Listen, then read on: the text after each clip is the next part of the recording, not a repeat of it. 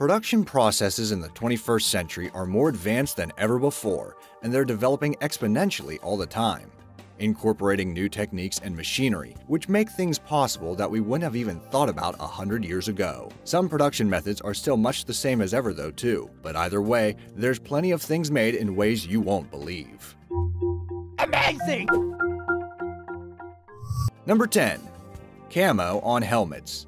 Some countries still use textile for covers for their military helmets, but more and more nowadays, a process called hydro-dipping is used where helmets are tipped into a pool of camouflage dye. Many of us may have used transfers when making model airplanes like Airfix models, or for wargaming miniatures, and this works in a similar way. It's almost a giant transfer. A large pool is covered with a camouflage transfer, which is basically a thin printed film. This dissolves partially in the water until the dye separates, and then either by hand or by machine, helmets are dipped into the water so the dye comes off on their surfaces in a uniform and clean manner.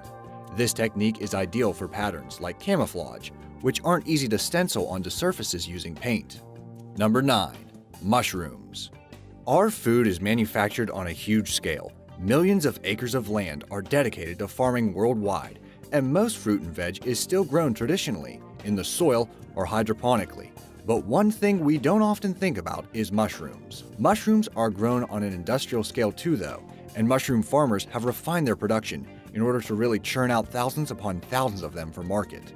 Mushrooms grow in fertile, damp, and dark conditions, and firstly, farmers have to produce the perfect compost for manure, gypsum, and ammonia.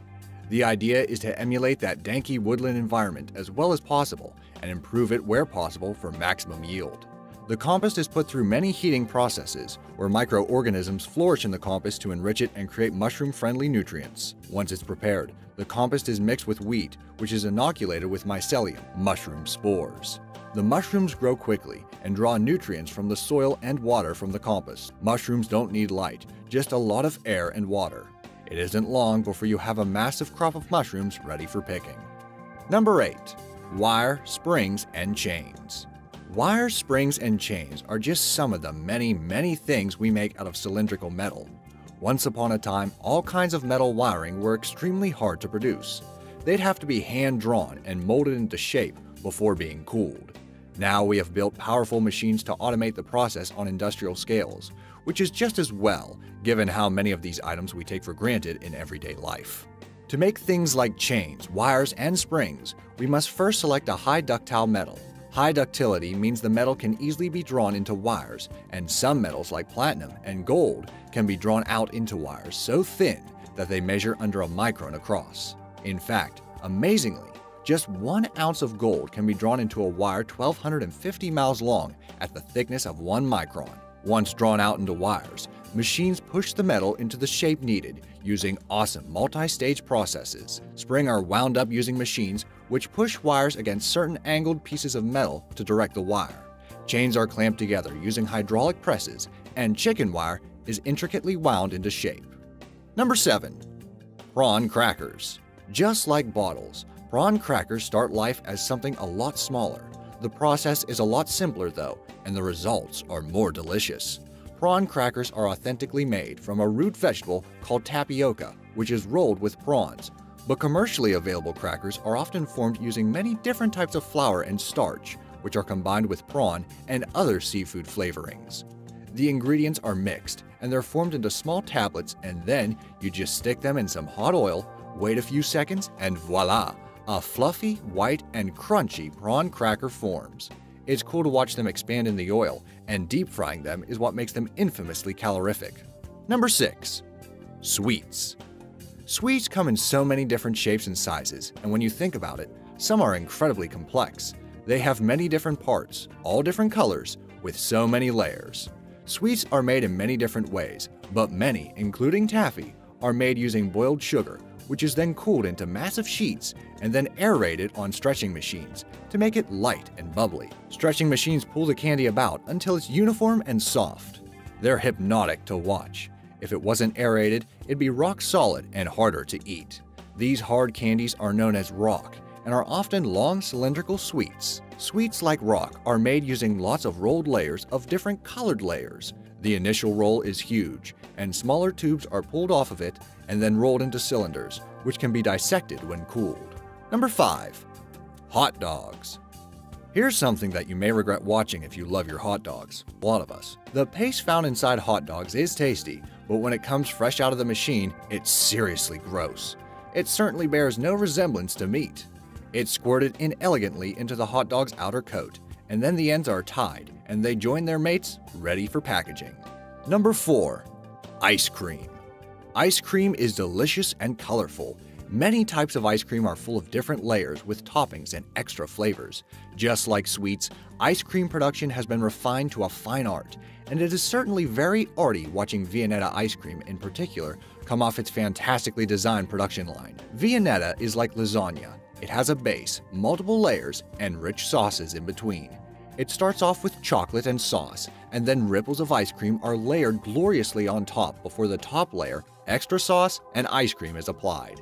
It doesn't take long to build something complex and delicious, and takes even less time to eat it. The less beautiful but humble ice cream sandwich has its own cool production method though. The wafers are pushed together from either side of a squirter, and then ice cream is sandwiched between them. Looks cozy, even though it'd be a little cold. They're then rolled off the production line, ready to package. Number 3. 2-liter bottle. When you think about it, bottles are exceptionally tough. Breaking one is very, very hard, and that's a damn good thing because imagine the hassle it'd be if we didn't have plastic bottles and had to rely on glass for containing all of our liquids. Bottles are made from PET, polyethylene terephthalate, a plastic which has ultra-high tensile strength, crystal clear transparency, flexibility, and it's lightweight too. They're safe, flexible to different shapes, cheap, waterproof, and hard-wearing to sunlight. They tick every box for a fine quality modern material. So how is this plastic shaped into bottles? The PET is first heated until it's a liquid and placed in a mold, and at this stage, it's a long tube. This is injection molding, where the plastic is squirted into a pre-formed bottle-shaped mold. This tube of PET is called a parison, resembling a mini bottle, and is then positioned into another, more bottle-shaped mold where a rod called a mandrel is inserted, filling the preformed mold with highly pressurized air, which blows it up into a larger bottle. Big bottles start of life as small bottles. Small bottles start of life as even smaller ones. Number 2. Old Spice commercial. Green screen, digital FX, CGI, there's all sorts of smoke and mirrors in movie and TV production these days, and we just assume that anything anyone can dream of can be replicated realistically. But watching the production of this advert is incredibly interesting. This Old Spice commercial looks like it's all digitally manipulated at first, but it's actually a brilliantly executed one take, which has a lot of physical objects in it and only minimal CGI. Now, you might need to watch this a few times, it's hard to follow. It just all happens so quickly, but basically, the set design is incredibly well orchestrated with moving parts, like sheets of glass to simulate the actor being underwater, a piano, and a fake dog. Not smoke and mirrors then, just wires and pulleys. Number 1. Ink. Color as a whole is such an awesome concept.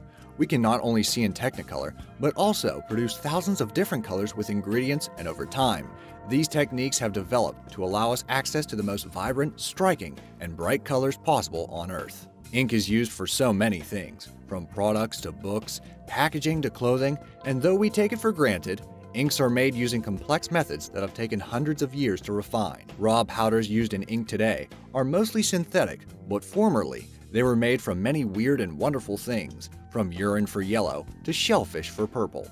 The Romans' deep purple, named Tyrian purple, is a dye extracted from the murex shellfish.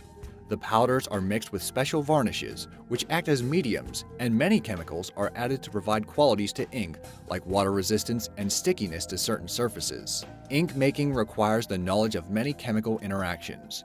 It certainly isn't just about mixing colors. Which one impressed you the most? Do you know of any other amazing manufacturing techniques? Let me know in the comments section down below. Also, if you enjoyed this video, make sure to subscribe and click that bell icon to stay updated. Thanks for watching.